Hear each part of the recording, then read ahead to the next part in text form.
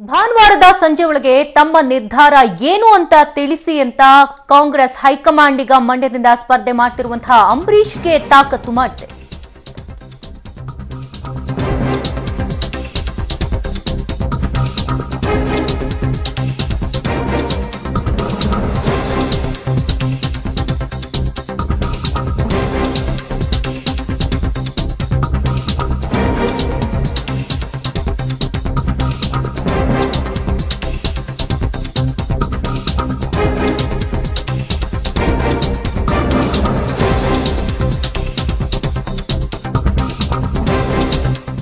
Rebel star Ambareesh ಗೆ Congress dead line ಅನ್ನ ನೀಡಿದೆ.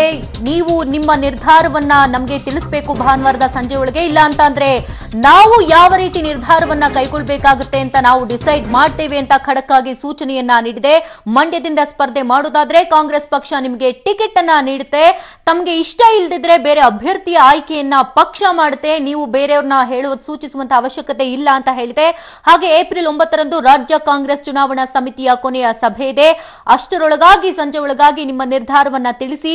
ಆದ್ರೆ ನೀವು ಸೂಚಿಸುವವರಿಗೆ ನಾವು ಟಿಕೆಟ್ ಅನ್ನ ನೀಡೋದಕ್ಕೆ ಸಾಧ್ಯನೇ ಇಲ್ಲ. ಈ ಬಗ್ಗೆ ಕಾಂಗ್ರೆಸ್ ಪಕ್ಷ ನಾವು ನಿರ್ಧಾರವನ್ನ ಮಾಡ್ಕೊಳ್ತೀವಿ. ನಿಮ್ಮನ್ನ ಬಿಟ್ಟು ಬೇರೆ ಯಾರಿಗೆ ಟಿಕೆಟ್ ನೀಡಬೇಕು ಅನ್ನೋ ಬಗ್ಗೆ ಜಿಲ್ಲಾ ಮುಖಂಡರ ಜೊತೆ ಚರ್ಚಿಸಿ ನಾವು ತೀರ್ಮಾನವನ್ನ ತೆಗೆದುಕೊಳ್ತೀವಿ ಅಂತ ಮಾಜಿ ಸಚಿವ ಅಂಬರೀಷ್ಗೆ ಕೈ ಉಸ್ತುವಾರಿ ವೇಣುಗೋಪಾಲ್ ಖಡಕ್ ಸೂಚನೆ ನೀಡಿದ್ದಾರೆ. ಈ ಬಗ್ಗೆ ಇನ್ನಷ್ಟು ಡೀಟೇಲ್ಸ್ ಅನ್ನ ಕೊಡ್ತಾರೆ ದೂರವಾಣಿ ಸಂಪರ್ಕದಲ್ಲಿ ನಮ್ಮ ಪ್ರತಿನಿಧಿ ಸುಕೇಶ್. ಇಲ್ಲಿವರೆಗೂ ಕೂಡ ಅಂಬರೀಶ್ ಯಾವುದೇ ತಮ್ಮ ನಿರ್ಧಾರವನ್ನ ತಿಳಿಸಿಲ್ಲ, ಸಸ್ಪೆನ್ಸ್ ಎಲ್ಲ ಇಟ್ಟಿದ್ದಾರೆ. ಈ ಬೆನ್ನಲ್ಲೇ ಈಗಾಗಲೇ ಉಸ್ತುವಾರಿ ವೇಣುಗೋಪಾಲ್ ಖಡಕ್ ಸೂಚನೆಯನ್ನ ನೀಡಿದ್ದಾರೆ. ಸೊ ಏನೆಲ್ಲ ಆಗ್ತಾ ಇದೆ ರಾಜಕೀಯ ಬೆಳವಣಿಗೆಗಳು? ಅಂಬರೀಶ್ ಏನಾದ್ರೂ ಇದಕ್ಕೆ ರಿಯಾಕ್ಟ್ ಮಾಡಿದಾರಾ ಅಂತ? ಶಕುಂತಲಾ, ಇದುವರೆಗೂ ಕೂಡ ಅಂಬರೀಶ್ ಅವರು ಚುನಾವಣೆ ಘೋಷಣೆ ಆದ್ರೂ ಕೂಡ ಸ್ಪಷ್ಟವಾಗಿ ತಮ್ಮ ನಿರ್ಧಾರವನ್ನ ಪ್ರಕಟಣೆ ಮಾಡಿಲ್ಲ. ಹಾಗಾಗಿ ಸಹಜವಾಗಿ ಕಾಂಗ್ರೆಸ್ ನಾಯಕರುಗಳು ಗೊಂದಲದಲ್ಲಿದ್ದಾರೆ ಮತ್ತು ಮುಖ್ಯಮಂತ್ರಿಗಳು ಕೂಡ ಒಮ್ಮೆ ಭೇಟಿ ಮಾಡುವಂತ ಒಂದು ನಿರ್ಧಾರ ಮಾಡಿದ್ರು. ಅದು ಕೂಡ ಕಾರಣಾಂತರಗಳಿಂದ ಸಾಧ್ಯವಾಗಲಿಲ್ಲ.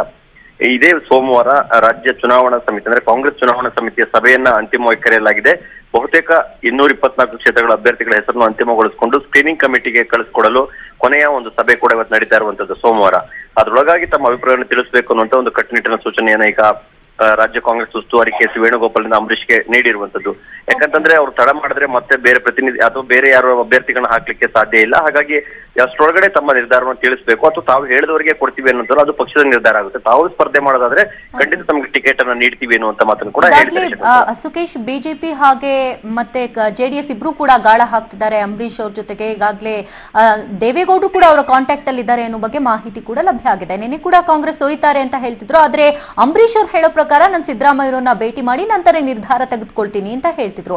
ಆದ್ರೆ ಇಲ್ಲಿವರೆಗೂ ಕೂಡ ಅವರಿಬ್ರು ಭೇಟಿ ಮಾಡಿಲ್ಲ. ತಾವು ಇನ್ನೂ ಕೂಡ ತಮ್ಮ ನಿಲುವು ಏನು ಅಂತ ತಿಳಿಸ್ತಾ ಇಲ್ಲ. ಸೊ ಇದು ಯಾವ ರೀತಿ ಲೇಟ್ ಆಗ್ತಾ ಹೋಗುತ್ತೆ, ಯಾವ ರೀತಿ ಡಿಲೇ ಆಗ್ತಾ ಹೋಗುತ್ತೆ, ಈ ಹಿನ್ನೆಲೆಯಲ್ಲಿ ಈ ರೀತಿ ಸೂಚನೆಯನ್ನ ನೀಡಿರುವಂತದ್ದ ಅಂತ? ಖಂಡಿತ ಹೌದು. ಯಾಕಂತಂದ್ರೆ ಈಗ ಅಂಬರೀಶ್ ಅಂತ ನಾಯಕ ಬರೋದಾದ್ರೆ ಖಂಡಿತ ಬಿಜೆಪಿ ಇರ್ಬೋದು, ಜೆಡಿಎಸ್ ಇರ್ಬೋದು, ಖಂಡಿತ ಸ್ವಾಗತ ಮಾಡುತ್ತೆ. ಯಾಕಂದ್ರೆ ತಮ್ಮದೇ ಆದ ವರ್ಚಸ್ಸನ್ನು ಇಟ್ಕೊಂಡಿರುವಂತದ್ದು. ಮಂಡ್ಯದಲ್ಲೂ ಕೂಡ ಪ್ರಬಲವಾದ ಹಿಡಿತವನ್ನು ಹೊಂದಿದ್ದಾರೆ ಮತ್ತು ರಾಜ್ಯ ಮಟ್ಟದಲ್ಲೂ ಕೂಡ ತಮ್ಮದೇ ಆದ ವರ್ಚಸ್ಸನ್ನ ಹೊಂದಿರುವಂತ ಮತ್ತು ಸ್ಟಾರ್ ಕ್ಯಾಂಪೇನರ್ ಕೂಡ ಹೌದು ಅವರು.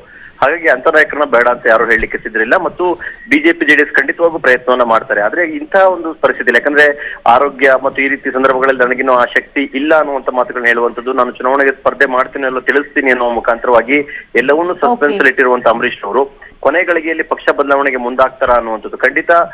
ಅಂದ್ರೆ ಈ ಪರಿಸ್ಥಿತಿಯಲ್ಲಿ ಅವರು ಪಕ್ಷ ಬದಲಾವಣೆ ಮಾಡುವಂತ ಸಾಧ್ಯತೆಗಳು ಕಡಿಮೆ ಇದ್ರೂ ಕೂಡ ಒತ್ತಡವಂತೂ ಸಹಜವಾಗಿ ಅವ್ರ ಮೇಲೆ ಇದ್ದೇ ಇದೆ.